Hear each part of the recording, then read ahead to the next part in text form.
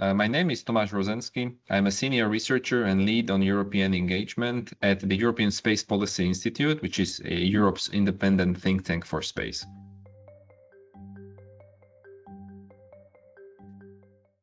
One of the key requirements to be considered as a global space power is owning, maintaining, and operating a comprehensive set of credible world-leading capabilities.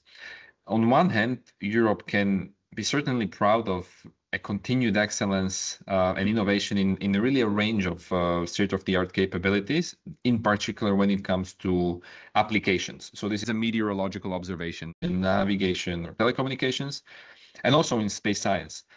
At the same time, though, we have to say that Europe trailed behind in domains which stand really at the core of some of the other space powers, notably space exploration, usage of space for security and defense, and launchers.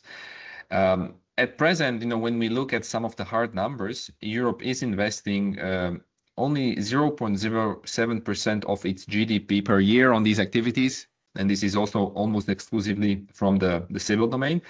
And in the US, so when we compare this in transatlantic perspective, the US is investing 0.24% of US GDP. And in total numbers, this is almost 5 times the amount, both through NASA and the defense sector.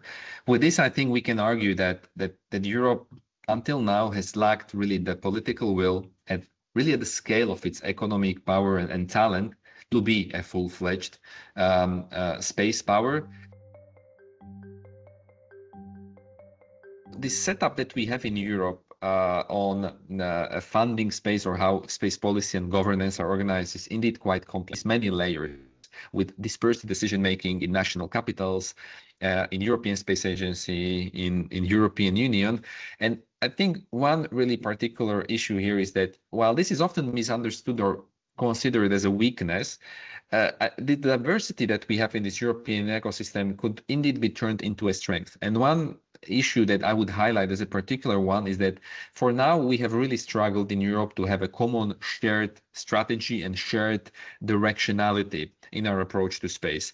And I think this is indeed the key outstanding challenge for Europe on the way ahead, to make sure that we leverage all that we have in a synergetic way and synergetic implementation nationally through ESA, through European Union, or all other frameworks, either multinational or multilateral or bilateral.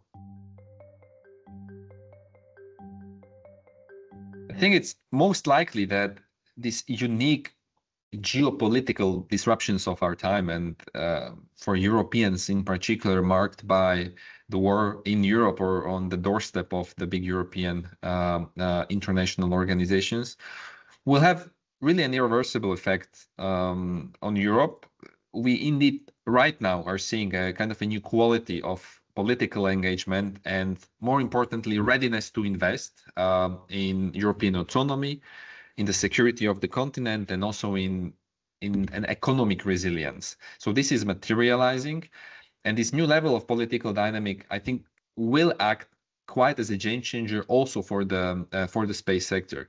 We are already seeing this at the level of policy documents, of new strategies, most notably adopted at the European Union level. Now, really, the challenge will be to also translate this into concrete actions.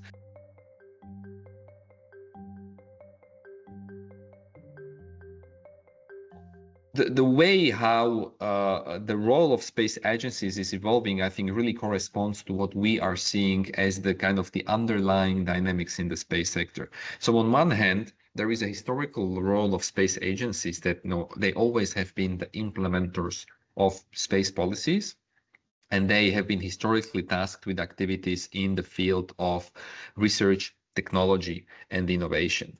I expect this to continue on the way ahead. I also believe that these big agencies will continue to engage in expensive, large-scale space programs, because this is what is really needed to pursue these programs, to have maybe more of kind of a centralized coordination or even centralized pursuit and kind of a delivery of individual milestones for those missions. But as the space sector is changing and we are seeing increased percentage, or let's say growing perspectives of commercialization of the space sector. At the same time, also new trends in space for security and defense and the militarization.